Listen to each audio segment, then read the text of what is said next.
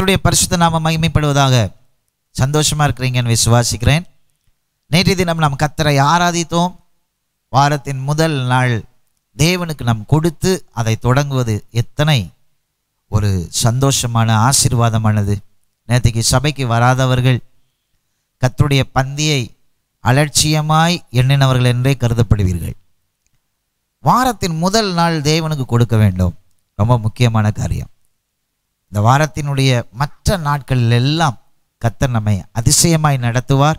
ஒவ்வொரு நாள் காலை வேளையிலும் தியானிக்கலாம் வாங்க நிகழ்ச்சியை கேளுங்க, கர்த்தர் நிச்சயம் ஆசீர்வதிப்பார். இந்த வாரத்தில் நம்ம பார்க்க போகிற எபிசோட்ஸ் என்ன அப்படின்னு சொன்னால், பிசாசின் தந்திரங்கள். எஸ், பிசாசின் கிரியைகள்னு சொல்கிறத விட பிசாசுடைய தந்திரங்கள். கிரியைகள் உலகத்தில் எல்லார் மேலேயும் அவன் வைக்கிறான். தந்திரங்கள் தேவனுடைய பிள்ளைகள் மத்தியில் மாத்திரம்தான் அவன் செய்கிறான். ஏன் அப்படின்னு சொன்னால், அவன் கிரியைகள் எல்லாம் நமக்கு தெரியும். So we can stand against him. நம்ம அவனுக்கு விரோதமாக எழும்பி நின்றுடலாம். ஆனால் அவனுடைய தந்திரங்களை சில நேரத்தில் நம்ம புரிந்து கொள்ள முடியாமல் அவனுடைய வலைகளில் நம்ம விழுந்து விடுகிறோம். அப்படி சில தந்திரங்களை அவன் செய்கிறான். ஒரு 5 காரியங்களை நான் இந்த வாரம் முழுவதும் பேச போகிறேன். Talk 5 important craftiness of Satan. பிசாசுடைய 5 தந்திரங்களை நான் பேச போகிறேன். இதை தவறாமல் இந்த சீரியலை நீங்கள் கேளுங்க. கர்த்தர் நிச்சயமாக நம்மை பயிற்சி வைப்பார். முதல் தந்திரம் என்ன அப்படின்னு சொன்னால், entering into unfilled believers. நிரப்பப்படாத விசுவாசிகளுக்குள் நுழைகிறான். S, ஆமென். நீங்கள் ஆண்டவரை அறிந்து கொண்டிருப்பீங்க, ரட்சிக்கப்பட்டிருப்பீங்க.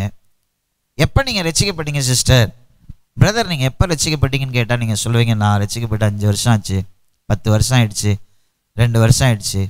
நான் அடுத்த கேள்வி நான் ஒன்று கேட்குறேன். நீங்கள் ரட்சிக்கப்பட்டுட்டீங்கன்னா பரிசுத்த ஆவியானவரால் நிரப்பப்பட்டிருக்கீங்களா? கொஞ்சமும் குறைவில்லாமல் நிரப்பப்பட்டிருக்கீங்களா? நிரப்பப்படுதல் அப்படின்னா என்ன?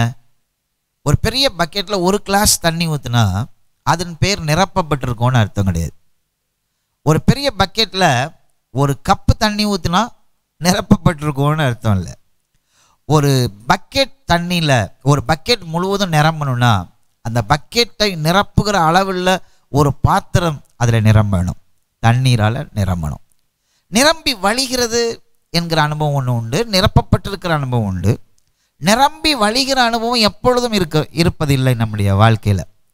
ஸ்தோத்திரம். ஆனால் நிரம்பி வழிகிற அனுபவங்கள் அவ்வப்போது நம்முடைய வாழ்க்கையில் வேணும். நமக்கு மாத்திரம் ஆசீர்வாதமாக இருக்கக்கூடாது, நம்ம அடிக்கடி நிரம்பி வழிஞ்சிட்டே இருக்கணும். அப்போ தான் நம்ம ஊறுவோம். இறக்கிற கிணறு தான் ஊறும்னு பழமொழி சொல்லுவாங்க. ஆனால் எப்போவுமே நம்ம நிரப்பப்பட்டவளாக இருக்க வேண்டும் என்பது ரொம்ப முக்கியம். ஒரு பழமொழி சொல்லுவாங்க, நிறைகுடம் தழும்பாது. நம்ம வாழ்க்கையில் தழும்புகிற தள்ளாடுகிற சூழ்நிலை வரக்கூடாது அப்படின்னு சொன்னால் நம்ம நிரப்பப்பட்டவர்களாய் பரிசுத்த ஆவியானவரால் நிரப்பப்பட்டவர்களாக இருக்கிறோம். இது பிசாசுமே ரொம்ப கவனமாக இருக்கான், நம்ம நிரப்பப்பட்டவர்களாக இருக்கிறோமா அப்படின்னு சொல்லி. மத்தேயு 12ஆம் அதிகாரம் 43ஆம் வசனத்திலேருந்து நான் ஒரு சம்பவம், இயேசு சொல்லுகிற ஒரு உண்மை காரியத்தை நான் சொல்கிறேன் பாருங்க.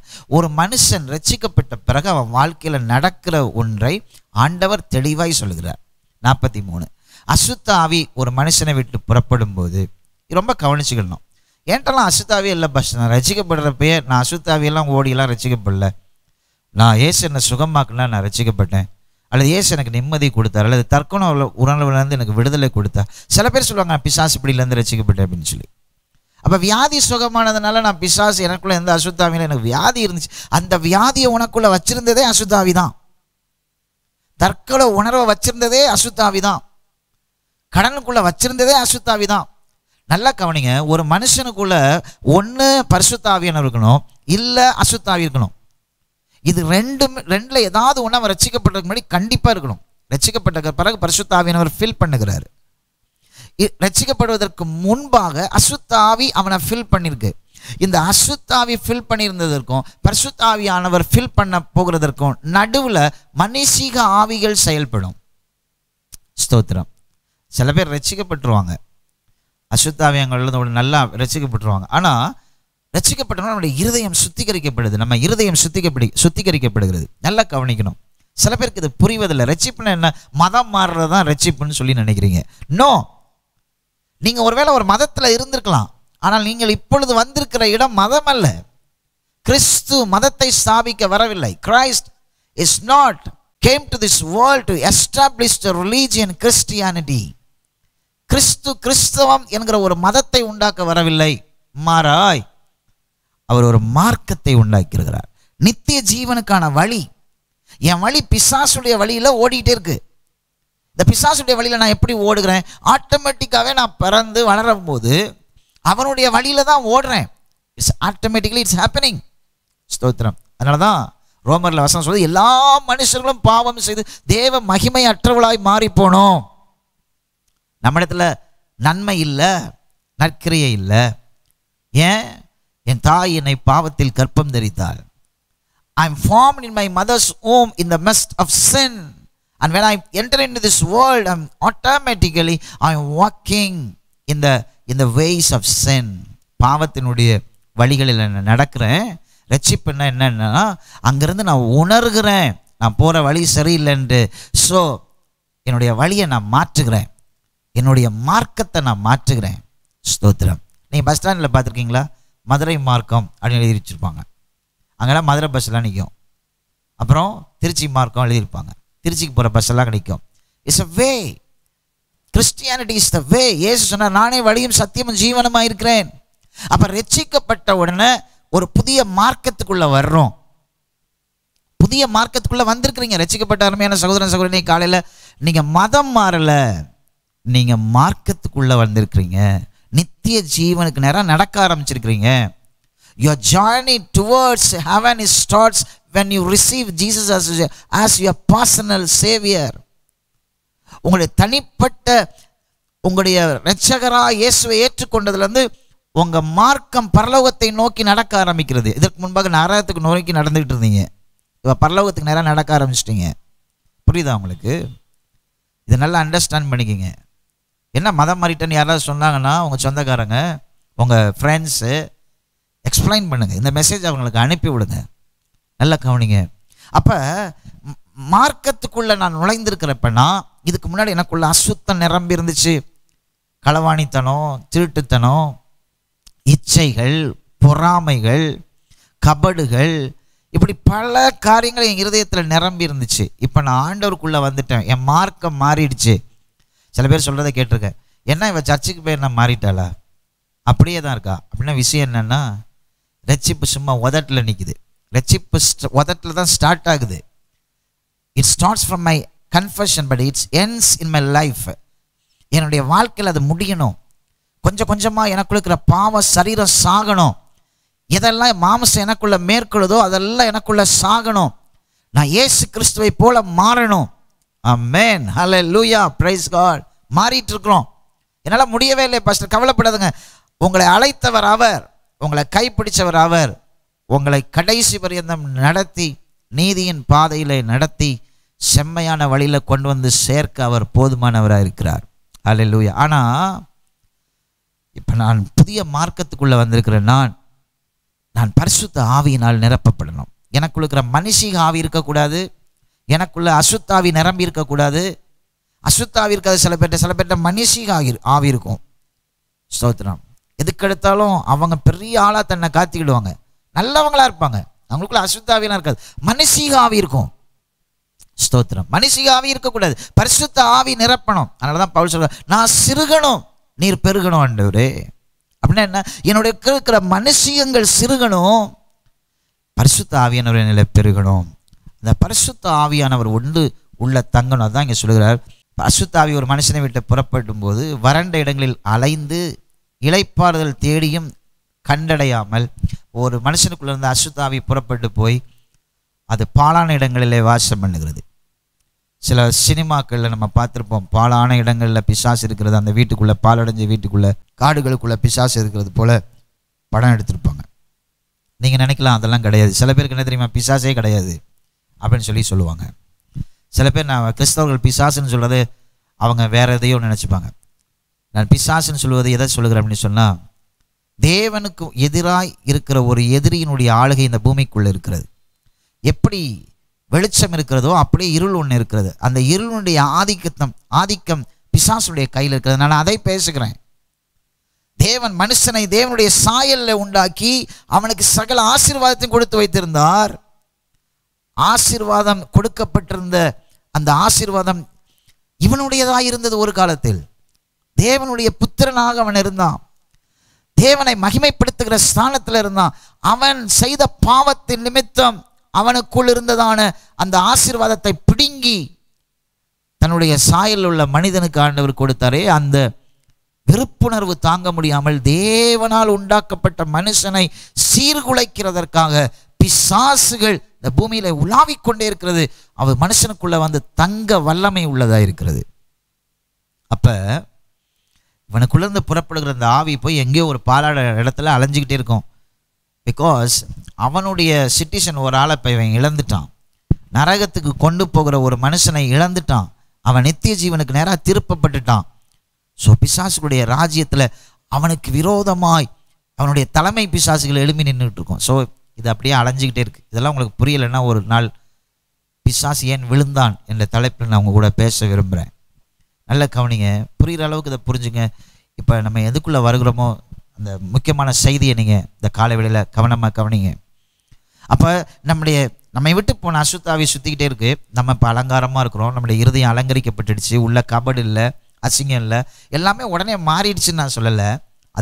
அதெல்லாம் தேவனுடைய மகிமை மூடி அலங்காரமாக்கிருச்சு.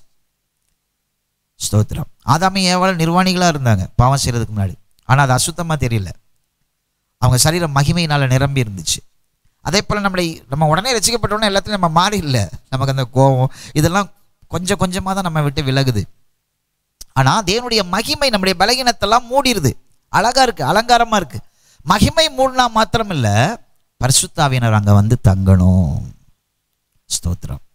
Price God. கர்த்தருடைய நாமம் மகிமைப்படுவதாம். எத்தனை பேர் அபிஷேகம் பெற்றிருக்கீங்க? பரிசுத்த ஆவியினுடைய அபிஷேகத்தை நீங்கள் இன்னும் பெறலை அப்படின்னு சொன்னால் இந்த உலகத்தில் ஜெயமுள்ள வாழ்க்கை நீங்கள் வாழ முடியாது. இந்த உலகத்தை விட்டு பரலோக ராஜ்யத்துக்கு நீங்கள் போக முடியாது. உங்களுக்குள்ள இருக்கிற ஆவியையும் ஆத்மாவையும் மேலோக்கி உந்தக்கூடிய சக்தி உள்ளவர் பரிசுத்த ஆவியானவர் மாத்திரமே. உங்கள் மாம்சத்தால் நீங்கள் உந்தப்பட்டு மேலே போக முடியாது. இங்கே வசனம் சொல்கிறது என்ன பண்ணுதான், இடங்கள் இளைப்பாறுதலை தேடி காணாமல் 44ஆம் வசனம், நான் விட்டு வந்த என் வீட்டுக்கு திரும்பி போவேன் என்று சொல்லி அங்கே வந்து அந்த வீடு வெறுமையாகவும் பெருக்கி ஜோடிக்கப்பட்டதாகவும் இருக்க கண்டு. இப்போ பிசாசு ஒரு நாள் திரும்ப வந்து பார்க்குது. கொஞ்ச நாளைக்கு முன்னாடி இவன் இயேசுவை ஏற்றுக்கொண்டானே, நித்திய ஜீவனுக்கு நேராக போயிட்டானே, எப்படி இருக்கான்னு பார்க்கலாம் அப்படின்னு சொல்லி வந்து பார்க்கும்போது ஜோடிச்சு அலங்காரமாக இருக்குது, தேவ மகிமை இருக்குது. ஆனால் பரிசுத்த ஆவியானவர் நிரப்பப்படவில்லை. அங்கே பரிசுத்த ஆவியானவர் இல்லை. பரிசுத்த ஆவியானவர் இல்லைன்னா எப்போ வேணாலும் நம்ம விழுந்துருவோம். அதனால தான் பரிசுத்த ஆவியின் அபிஷேகம் அந்நிய பாஷை இல்லாத கிறிஸ்தவன், பெயர் கிறிஸ்தவன் என்று பெயர் அவனுக்கு. நல்லா சிலுவை தொங்க விட்டதுனால பிசாசு வரமாட்டான்லாம் கிடையாது. ஸ்தோத்திரம். சிலுவை தொங்க விட்டுருக்க எத்தனையோ கிறிஸ்தவர்கள், பெயர் கிறிஸ்தவர்களுக்கு பிசாசு நான் விரட்டி இருக்கிறேன். ஸ்தோத்திரம். இங்கே பாருங்க, ஆண்டவர் சொல்றாரு போய் திரும்ப வந்து பிசாசு பார்க்குமா. எஸ், 2 பேருடைய கண் எப்போ பார்த்தா நம்ம மேலே இருக்கு. ஒன்று நம்மை உண்டாக்கின ஆண்டவர், அவர் சொல்லுகிறார் என்னை என் உள்ளங்கையில் வரைந்து வைத்திருக்கிறேன். 2வது ஒரு ஆள் நம்மளை பார்த்துட்டே இருக்கான், பிசாசு. எப்படா இவனை விழத்தள்ளலாம், எப்போ இவன் வாழ்க்கையை நாசமாக்கலாம். ஸ்தோத்திரம். குடிக்கக்கூடாதுன்னு தீர்மானம் எடுத்து வச்சுருப்பாங்க. ஆனால் அவங்கள எப்படியாவது குடிக்க தள்ளணும். கடந்த நாளில் ஒரு சகோதரன் வந்து சொன்னான், இந்த குறிப்பிட்ட பலகீனத்தை நான் விடணும்னு நினைக்கிறேன் பாஸ்டர், என்னால் முடியல. ஸ்தோத்திரம். ஒரு சாதாரண அது பலகீனம், பிசாசு பலகீனப்படுத்திக்கிட்டே இருக்கான். நம்முடைய பலகீன பகுதியை அடிக்கிறதுக்கு அவன் எப்பவுமே காத்துக்கிட்டு இருக்கான். இன்னைக்கு காலையில் இவைகளிலிருந்து ஜெயிக்க நமக்கு உதவி செய்கிறவர் பரிசுத்த ஆவியானவர். Please receive the Holi spirit. பரிசுத்த ஆவியானவரை நீங்கள் பெற்றுக்கிட்டீங்கன்னா பிசாசின் தந்திரங்களை ஈஸியாக ஏற்று நிற்கலாம். அவன் தந்திரமாக வந்து பார்ப்பான் பாருங்க. நீங்கள் ஜெபிக்கிறதே கிடையாது, பைபிள் வாசிக்கிறதே கிடையாது, சபை கூடுதலுக்கு போவதே கிடையாது, ஈஸியாக அடித்து காலி பண்ணிடுவான். ஸ்தோத்திரம். இன்னைக்கு அநேகர் பெயர் அளவில் தான் பெந்தைக்கோஸ்தே கிறிஸ்தவர்கள், பெயர் கிறிஸ்தவர் கூட சில பேர் அபிஷேகத்தில் நல்லா இருக்கிறாங்க. ஆனால் பெந்தைக்கோஸ்தே கிறிஸ்தவர்களுக்கு என்ன தெரியுமா, அபிஷேகத்தில் நிரம்புகிறதும் அந்நிய பாஷை பேசுகிறதும் ஆவியானவருக்கு இடம் கொடுக்கிறதும் அவர்களுக்கு ஒரு ஒரு ஒரு அது கட்டாயம் என்கிறதே அவர்களுக்கு தெரியவில்லை. பரிதாபமான சூழ்நிலை. இயேசு சொன்னார் அப்போஸ்தலர் 1ஆம் அதிகாரத்தில், இத்தனை நாள் உங்க கூட இருந்தேன்னா நான் இப்போ போகிறேன், நான் போனோன்னு நீங்கள் திரும்ப நான் செஞ்சது மாதிரி ஊழியத்தெல்லாம் செய்யணும்னு இறங்கிறாதுங்க. வெயிட் பண்ணுங்க மேல் வீட்டறையில். வாக்குத்தத்தம் பண்ணப்பட்ட பரிசுத்த ஆவியானவர் திரும்ப வருவார். Still that you have to wait. அது வரைக்கும் நீங்கள் காத்திருக்கணும் அப்படின்னு சொல்லி ஆவியானவர் அங்கே சொல்லுகிறத நம்ம, இயேசு சொல்லுகிறத நம்ம பார்க்குறோம். ஹல்லேலூயா. Are you filled? இங்கே பாருங்களேன், திரும்பி போய் தண்ணிலும் பொல்லாத வேறு 7 ஆவிகளை தன்னோட கூட்டி கொண்டு வந்து உட்புகுந்து அங்கே குடியிருக்கும். அப்பொழுது அந்த மனுஷனுடைய முன்னிலைமையிலும் அவன் பின்னிலைமை அதிக கேடு உள்ளதாக இருக்கும். அப்படியே இந்த பொல்லாத சந்ததியாருக்கும் சம்பவிக்கும் என்றார். என்னுடைய ஊழியத்தின் பாதையில் பின்மாற்றத்தில் ஆண்டவர் விட்டு போனவங்களை நான் பார்த்துருக்கிறேன். அவங்கள திரும்ப கர்த்தருக்குள்ளே கொண்டு வருவது ஆகாத காரியம். சில பேர் பின்மாறி போயிட்டு ஏதோ ஆண்டவருடைய கிருபை அவங்க மேலே இருக்கிறதுனால சில பேர் வந்துடுவாங்க. ஆனால் சில பேருடைய வாழ்க்கை அழிஞ்சு, ஒரு பிசாசு இருந்தாலே அந்த மனுஷனுடைய வாழ்க்கை அழிஞ்சிடும். 7 பிசாசை கூட்டிகிட்டு வருமா அது. இப்படி யாருக்குள்ளே இருந்தாலும் வெளியே போய் அங்கே சுற்றிட்டு இருக்கு பார்த்தீங்களா, எல்லாத்தையும் வா நான் உனக்கு வீடு கொண்டு வரேன், வீடு தரேன் அப்படின்னு சொல்லி 7 ஆவிகள். வாழ்க்கை சபிக்கப்பட்டதாக மாறிடும். ஸோ நான் உங்களை பயமுறுத்தலை, ஐ எம் வார்னிங். பிசாசுடைய தந்திரம், வார்னிங் சொல்கிறேன். நல்ல கவனமாக இருங்க. பரிசுத்த ஆவியானவரை பெற்றுக்கொள்ளுங்க, உள்ள வைத்துக் கொள்ளுங்க. பரிசுத்த ஆவியானவரை காலையில் எழும்பணும்னு சொல்லுங்க, good morning Holi spirit, help me today. இன்னைக்கு எனக்கு உதவி செய்யுங்க ஆண்டவரே. இந்த காரியங்களை எப்படி செய்யணும்னு ஞானத்தை தாங்க பரிசுத்த ஆவியானவரே. அந்நிய பாஷையில் கொஞ்ச நேரம் பேசி ஜெபம் பண்ணுங்க. நீங்கள் சாதாரணமாக ஜெபிக்கிற ஜெபத்தை விட அந்நிய பாஷையில் ஜெபிக்கும் போது அந்த வல்லமை இருக்காது. ஏன்னா நம்ம என்ன வேண்டுதல் பண்ணுறோன்னு பிசாசுக்கு தெரியாது. நீங்கள் தமிழில் பேசுனீங்கன்னா பிசாசுக்கு, தமிழ்நாட்டில் இருக்கிற பிசாசுக்கெல்லாம் தெரியும் தமிழ். ஆமென், ஹல்லேலூயா, பிரைஸ் காட். ஆனால் அந்நிய பாஷையில் பேசும்போது பரிசுத்த ஆவியானவரோடு நம்ம உதவியோடு நம்ம பேசும்போது, பிதாவிடத்தில் நம்ம பேசும்போது நம்ம என்ன பேசுகிறோன்னு பிதாவுக்கு தெரியும். அவர் நமக்கு ஏற்ற வேளையில் பதில் தருவார். ஹல்லேலூயா. பரிசுத்த ஆவியை நீங்கள் இழிவாய் நினைக்கக்கூடாது. அதன் மேல் உங்களுக்கு சந்தேகம் இருக்கக்கூடாது. இன்னைக்கு காலையில் ஆண்டவரை பார்த்து நம்ம சொல்ல போகிறோம். பிசாசு தந்திரமாய் அலங்கரிக்கப்பட்டிருக்கிற வாழ்க்கைக்குள்ளாய் நுழைந்து அலங்கோலமாய் மாற்றிடுறான். அன்ஃபில்டு, நிரப்பப்படாத, அலங்காரமாக இருக்கு. ஆனால் பரிசுத்த ஆவியானவர் உள்ள குடியிருக்கல, யாரும் இல்லை. பிசாசு உள்ள, ஆவியானவரும் இல்லை, மனுஷங்க இருக்கிறதுனால பிசாசு உள்ள வந்துடுறான். இன்னைக்கு அநேகருக்கு அப்படிதான். பரிசுத்த ஆவியானவர் குறித்து நீங்கள் உணர்வு இல்லாத இருப்பீங்கன்னா நீங்கள் காலையில் பரிசுத்த ஆவியானவர்கிட்ட கேளுங்க, பரிசுத்த ஆவியானவரே எங்களுக்குள்ள வாங்க. எல்லாரும் கண்ணை மூடி ஜெபம் பண்ணலாமா? ஸ்தோத்திரம். இந்த பிசாசின் தந்திரங்களை அறிந்து கொள்ள எங்களுக்கு உதவி செய்யுங்கப்பா. முடிஞ்சிச்சுன்னா முழங்கால் போட்டு ஆண்டவரை பார்த்து கேளுங்க, பரிசுத்த ஆவியானவரே என்னை நிரப்பும். இந்த அதிகாலை வேளையில் பரிசுத்த ஆவியானவரே என்னை நிரப்பும். என் சிந்தையில எழும்புகிற போராட்டங்களை என்னால் ஜெயிக்க முடியல. இச்சைகள், ஸ்திரீகளை குறித்த இச்சையான காரியங்கள், ஆண்களை குறித்த இச்சையான காரியங்கள், சில காரியங்களை என்னுடைய மைண்டை போட்டு குழப்பிட்டே இருக்க ஆண்டவரே. Khan able to come to an solution. சில பிரச்சனைகள் என்னை போட்டு என் சிந்தை, என் இதயங்களை அலக்களிக்குது. நான் உங்களை நம்பி தான் இருக்கேன், நான் ஜெபிக்கிறேன். ஆனால் அபிஷேகம் எனக்குள்ள இல்லாததுனால என் இருதயத்துக்குள்ள நிறைவு இல்லாமல் இருக்க ஆண்டவரே. என்னால் ஜெயிக்க முடியவில்லை என்னுடைய போராட்டங்களை. ஸ்தோத்திரம். ஜெபிக்கிற ஒவ்வொருவர் மேலும் ஆண்டவரே இந்த நாள் உங்க அபிஷேகத்தின் கரம் இறங்கி வருவதாக நாங்கள் ஜெபிக்கிறோம். Jesus name. யாரெல்லாம் மனுஷங்களினாலேயோ அசுத்த ஆவிகளினாலே பிடிக்கப்பட்டிருக்கிறார்களோ, நான் ஜெபிக்கிற இந்த நேரமே பரிசுத்த ஆவியானவர் அவர்களுக்குள்ள இறங்கி வருவீராக. பரிசுத்த ஆவியானவர் இறங்கி வருவீராக. அப்பா உமக்கு ஸ்தோத்திரம். ரீபா கபரா ஷதரபலபா ரீமா கபரபலபா. கட்டுகள் அறுகிறதற்காய் ஸ்தோத்திரம். இப்பொழுதே அநேகருடைய கட்டுகள் அறுகிறது ஆண்டவரே. எந்த இடத்துல இருந்தாலும் ஆவியானவர்களை நிரப்புவீராக நாங்கள் ஜெபிக்கிறோம் ஆண்டவரே. அப்பா ஸ்தோத்திரம். நிரப்பப்பட்ட வாழ்க்கை நாங்கள் வாழ, நாங்கள் நிரம்பி இருந்தா பிசாசால ஒன்றும் செய்ய முடியாதப்பா. அவன் வெட்கப்பட்டு போயிடுவான். அவ்வப்போது வந்து பார்க்கும் போதெல்லாம் நாங்கள் நிரம்பவும், நிரம்பி வழிகிற அனுபவத்தில் வாழவும் எங்களுக்கு கற்றுத்தாரோம். ஆசீர்வதியும். இயேசுவின் நாமத்தினால் ஜெபிக்கிறோம் நல்ல பிதாவே. ஆமென், ஆமென். கர்த்தர் உங்களை ஆசீர்வதிப்பார். நிரப்பப்பட்ட வாழ்க்கைக்கு நான் உங்களை அழைக்கிறேன். ஆமென். சபை கூடுதலை சரியா பின்பற்றுங்க. முடிந்த அளவுக்கு உபவாச ஜெபங்கள் இவைகளில் பங்கு பெறுங்க. கர்த்தர் உங்களை நிரப்பி கொண்டிருப்பார். தினந்தோறும் ஜெபிங்க, அந்நிய பாஷையில் ஜெபிங்க, பரிசுத்த ஆவியானவரை சார்ந்து கொள்ளுங்க. இந்த நாள் மாத்திரமல்ல, இந்த வாரத்தின் எல்லா நாட்களிலும் கர்த்தர் உங்க கூட இருந்து உங்க காரியங்களை வாய்க்க பண்ணுவார். May God bless you.